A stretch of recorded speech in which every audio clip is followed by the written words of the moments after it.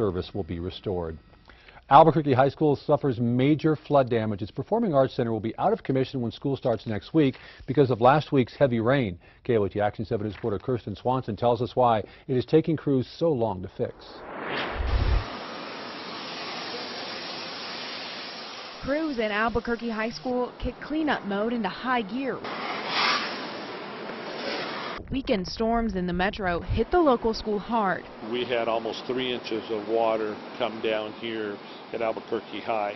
That water ended up in the Performing Arts Center. Rainwater rushed in through these doors, and then gravity did the rest. It came flowing down the auditorium floor, soaking the carpet. But Executive Director of Operations John Dufay says the carpet is the least of his worries.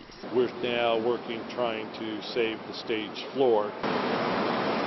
Large dryers pump air underneath the wood-paneled stage, but Dufay says the humidity is still too high. It's keeping the wood damp, and the forecast coming for the weekend could make things worse. We don't want to have a real big rainstorm where it's going to cause problems. Albuquerque High is scheduled to start classes next Wednesday, but Dufay says the mess in the Performing Arts Center won't really affect students.